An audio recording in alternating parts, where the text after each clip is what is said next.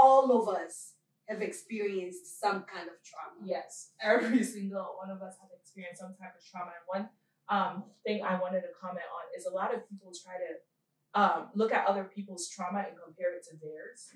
And it's not the same. Hi, y'all. Welcome back to another episode of Emo Talk Show, where everything that we discuss is a bit provocative and engages our community in a discussion that we shy away from. And the topics that we discuss here are topics that impact our community as a whole. And so today I bring to you guys a topic dear to my heart and that I've been studying quite a while now. And this is intergenerational trauma, or just generational trauma. And you may be wondering, what is that? You know, it's trauma that isn't just experienced by one person, but it extends or transmits to the next generation of people that comes after you. And so today we'll be discussing this with the beautiful, beautiful Willie. And if she can just introduce herself, tell us her name, her full name, you don't have to tell us your full name, where you're from and what you do, and anything you'd like to share that's interesting about you. Okay. Hello everyone. My name is Willie Jacques. I was born in Liberia, West Africa, but grew up kind of in the United States. Right now, I work as a clinical care coordinator at Central Iowa Trauma Recovery Center, and so I help survivors of crime and trauma doing the most. What's the word I'm looking for? English. Not our first language, is okay. But just doing the most sensitive time of their life to be there and be that support for them. It's something that I really do enjoy doing, and it gives me a sense of appreciation and purpose. Yeah, I love that. I would have never thought that would have been your route. At all. You know, this is actually my first time stepping into the social services world. Ever since I was a little girl, I've always wanted to be a doctor, and I'm still on that path. But something that really affects my path is, while I'm becoming a doctor, I want to experience all types of people. I like to put myself in different situations. I'm really trying to limit the bias that a lot of medical professionals have.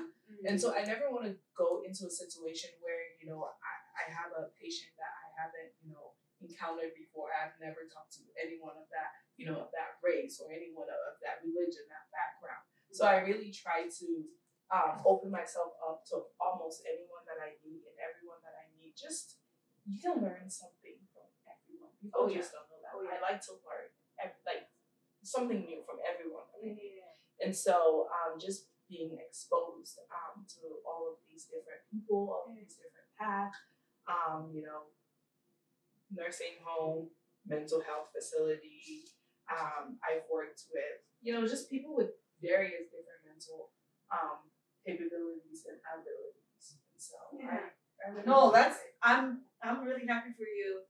You guys, Willie and I went to high school together, and it's been a long, long time. And so it's so exciting to have Willie here and to kind of see her as an adult, because we don't really interact that much. And so it'll be interesting to have this conversation and see how much she's grown and how much I've grown. Yes. So yeah, I'm super excited. But okay, so I said today we're talking about trauma, about intergenerational trauma. And I want to ask you, do you think that Africans realize that they're dealing with trauma? I don't think that a lot of I don't even think that crosses their mind sometimes. I feel like a lot of the times, and I see this with the older generation too, I don't think they realize that they're dealing with trauma and some of their different tactics or the way they act. For example, my grandma, coming from a war-torn country, coming to the United States, she keeps a lot of stuff. You give her food, she'll have food in her fridge for weeks. And stuff. Gosh. And I think that's trauma from being in a survival mode, almost thinking I'm gonna run out. It's she's just portrays that in various different ways, where I'm just it's okay, they don't, They don't have the opportunity to, you know, just to live, but more is just survival. It's like, I don't think she's gotten out of maybe that mode, that survival mode. Yeah, and when we say, like, I just want to clarify that when we say African, the African experience is vast. Like, it's not one particular thing. And there are people who have lived throughout, like, war. There are people who've lived through, famine. There's people who've lived just all kinds of things. And trauma is any experience where you were scared. Like, you were scared out of your mind. You felt like, I cannot do this right now. It was sensitive in your spirit. It crushed who you are as a person.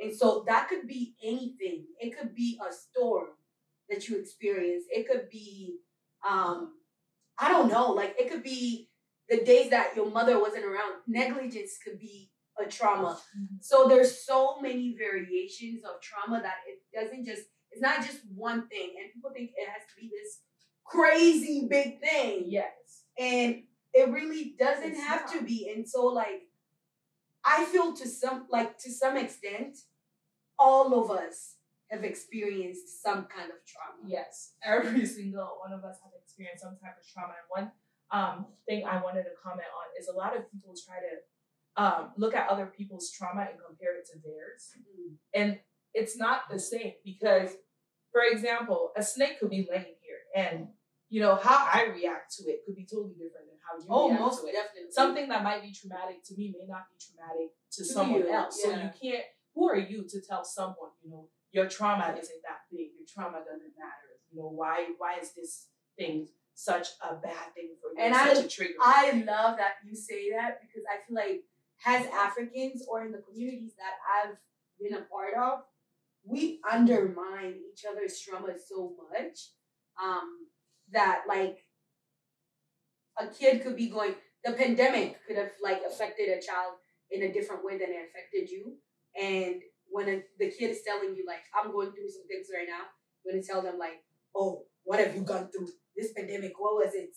We still had food. We still had this. When we went through, you know, the war and we didn't have food. We didn't have this. We didn't have that.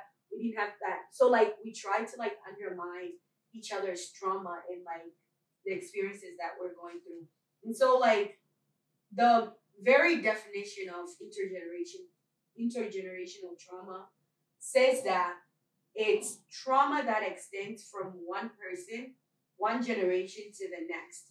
How does that happen? A lot of times, just from proximity, being in the same home, people don't understand that, you know, your home or your environment really set the precedent for the type of person you're going to be, or they don't really realize that what is going on or how their childhood really impacts them into adulthood. If you live in a household, you know, where your parents just quick to anger, always yelling, all of that can be passed on to you. That, you know, that those are stuff that are outside of your genetics that can still affect you, that they don't really understand. I was listening to this podcast. I don't remember the name. Mm-hmm, that's fine. Or the show, the TED Talk show, and, you know, the lady she was speaking on how I think the first year of a child's life really plays most important. It plays a role in having that bond and that connection to another human is what really helps mold a child to grow into how they're going to be. So, like, if there's that disconnect that's there from the beginning, that can, like, trauma can start as early as that. And people, I feel like a lot of people don't recognize that. Oh, they're kids, they're not going to remember, they're this, they're that. But, and I've been reading on it, and trauma actually can be passed through genetics. So, like, if trauma doesn't get healed, for example, let's say that I experienced trauma when I was younger. My father passed away, right? And that impacted my life so much that, you know, I've had to go to therapy numerous times. Like, I've had, like, different times in my life where, like, I was constantly in therapy. And I thought, the first time I thought I'd healed, I was fine. And then, something triggered it and I went back into panic mode.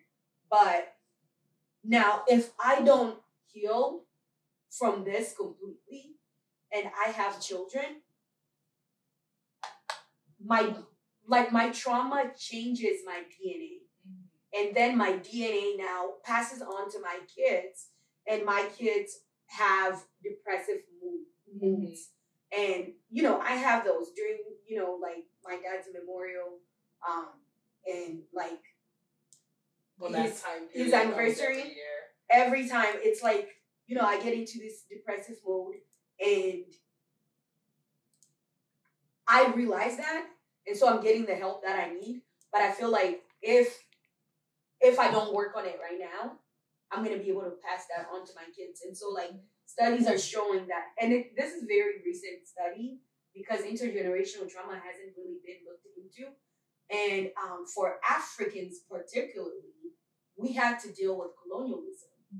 And our ancestors didn't realize that them not healing from that passed that down to us, And so, like, we're dealing with, like, colonialism. African Americans are dealing with slavery and all of those things. And people like to say, oh, don't bring up slavery.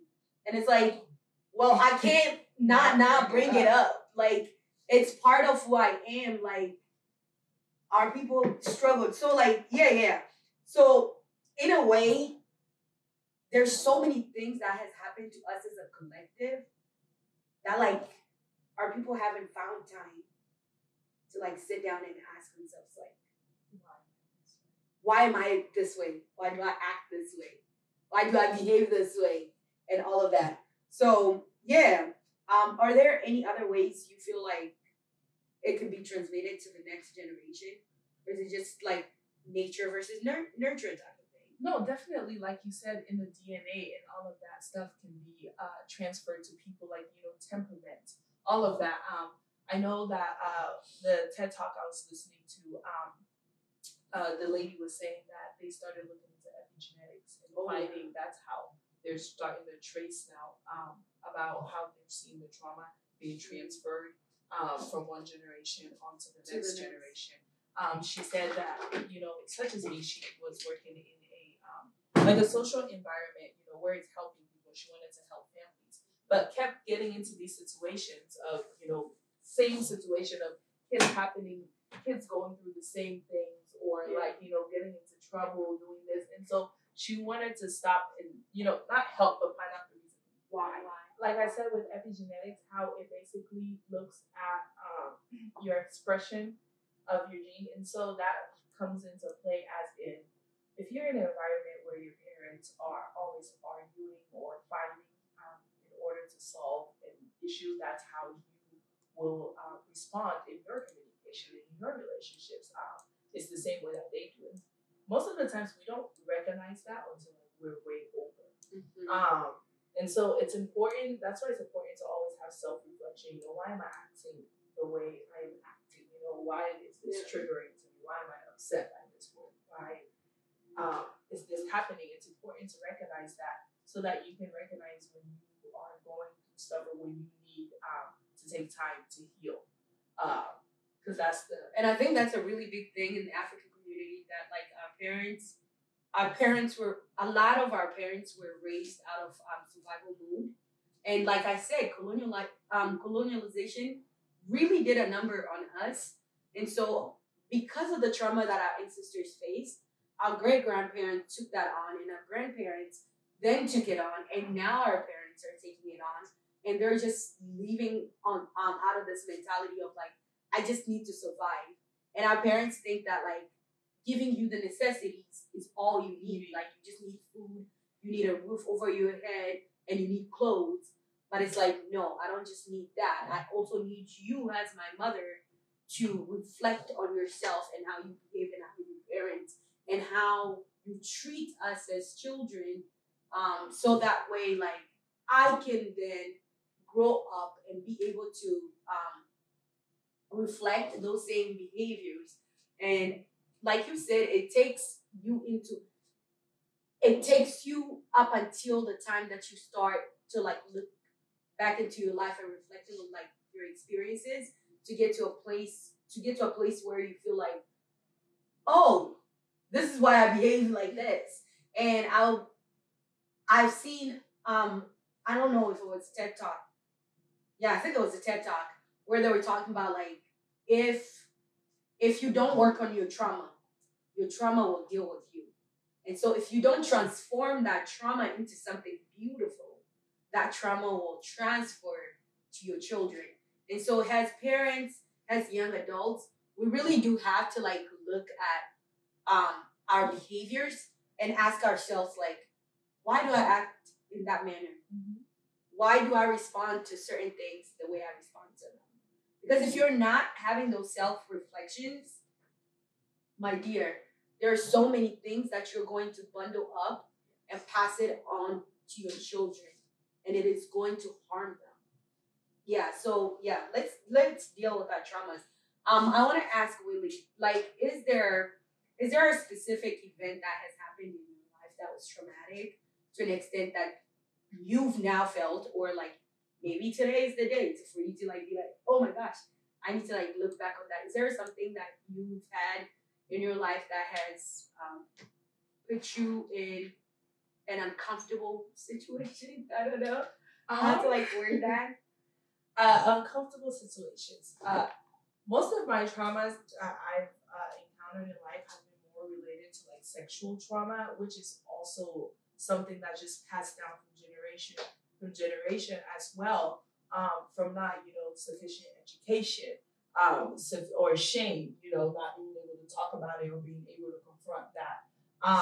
Because I remember confronting my mom once about some of my sexual trauma and being sexually molested, sexually abused, or whatnot. And she kind of just brought up, oh, it happened to me too. And for me, that's kind of saying, if that happened to you too, then you should have learned, to like handle it better. And you see, that's where it comes to the part of where it was probably a part of her life that she probably blocked out or didn't deal with or anything. And so then it just transferred on to us. And I'm where the generation stops, because it's important to like educate kids. I know a lot of times, mostly in our African communities, they think like ignorance is key, but it's not, because it just perpetuates the behavior. Because when I was being sexually abused and sexually molested, I did not know that those things were happening to me. I did not know that that's what was happening until like I'm older now and I'm sitting and I'm like, wait, I'm dealing with people who are in trauma and coming across similar situations that happened to me, and they're having, I'm having mental health issues, I'm having this, I'm having that, and I'm sitting here recognizing, wait, that happened to me too. Yeah. So, and I didn't even know it at the time. I didn't know because it was never a discussion. Yes, and then once, recently, just sitting down and just. It's funny how you don't see how everything connects until like sometimes when you're older. I do a lot of self-reflection, and because I do a lot of self-reflection, I see the connections. Okay, I do this because of this. Oh, but that's related to this one. I have a 2-year-old, and my mom has always just been like a screamer. I feel like my mom just her patience is like low. So it's like I remember talking to her about it before. Being as an older sister and now with my little sister, that's just the way I am. I'm just scream all the time. And, I realized that I had low patience with my daughter, and so I had to like sit back and be like, wait, why am I like quick to just yell or do this? And I have to recognize and meeting kids where they are. Yeah. She's 2 years old. She's gonna get into stuff. Like that's her behavior. It's gonna happen. It's okay. Allow her to do that. And I feel like as a child I wasn't allowed that. Yeah. To that space to just be a child and just to be grown, to make mistakes and all of that. And so I could see that behavior perpetuating, but because, I kind of reflect, I have to sit and say that I didn't like it when that happened to me. So I don't want it to happen to my daughter. I like that you point that out, because I was also thinking like prior to this that the reason why a lot of kids live behind their cultures it's because of what their cultures make them feel, right? If you have a mother that you've come to, or like a grandmother, or a trusted adult in the community that you've come to, and like told them like this traumatic event happened to me, and then they look at it and they say, oh well, it happened to me too, in a way has to like silence you, like it happens, that's life. Mm-hmm. And so like then it makes you think like, I don't want to associate myself with that, and so I no longer want to be part of this community. I no longer want to be part of this toxicity. And so you see a lot of kids, like the disconnection begins to happen, and that's a symptom of generational trauma. That's a symptom of that transmission. You have passed it on to your kids, and now your kids no longer want to associate with you, no longer wants to associate with your beliefs, with your religion. They no longer want to associate with your culture because your culture brings too much pain onto them. And so they just want to be done. And I think it's so important for us to like recognize that kids aren't just like saying, you know what, I'm done. Peace out. Yeah, and a lot of parents, kids grow up and then they move out or they go to college and they don't come in. They're like, oh, what did I do? Right. What happened? Well, that's what happened. Why you translated something that your kid didn't want anything to do with, and now they're having to deal with it, and the way they stop it is to stay away. Is to stay away. And so saying sorry is a very important thing. It's so humbling when your child can come to you and like let you know you did something wrong. And not to just dismiss it, but to sit with that and to realize, you know what, maybe I was wrong. And to go back and to apologize. Yeah. It's very humbling, but it's also satisfactory, to make that step, to move forward.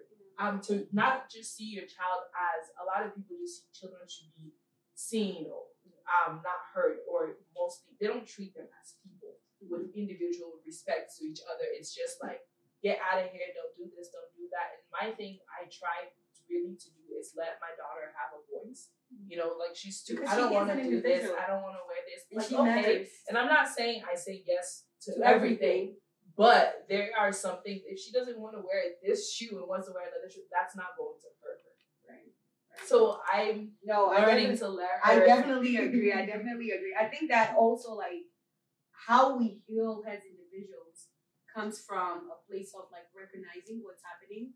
Like we said, a lot of reflection is going to help you. If you are a parent watching this, please sit down for just like, even if it's 5 minutes, and ask yourself, why do I behave the way I behave towards my kids?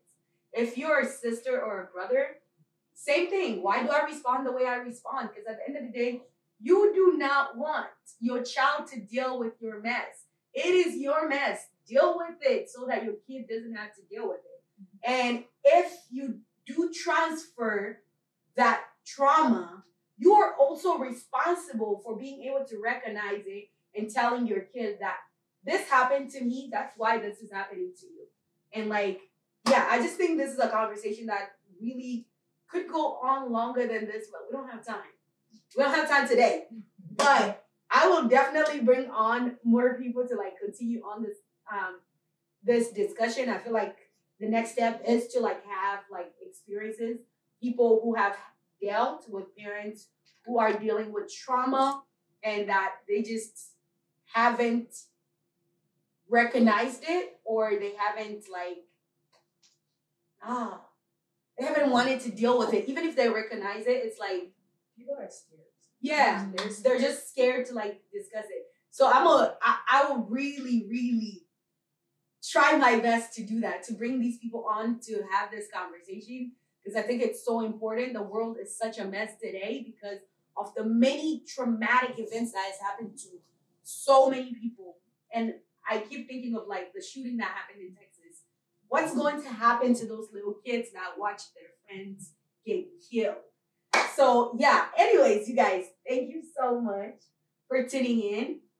Y'all know I have more coming for you. But before we leave here, Willie, go ahead and tell people where they can find you. You can find me on Instagram at Wilmetta, and we'll have that written down under the video for you guys. But that's where I'm most active at the moment, and so that's where you can find me. And also, if you are an individual 18 years or older dealing with any kind of a traumatic event or have been a survivor of a crime, Central Iowa Trauma Recovery Center is available. We have free mental health services and clinical care coordination services that we offer. And so you can go on our website and self-refer. All right. Well, you guys heard it from her. If you're struggling, please get the help you deserve. You matter so much. You matter so much. You are so important to this world. And so stick it out. All right. Thank you so much. Go ahead. Subscribe, like, share, and do all the rest of those things, y'all. Love y'all so much.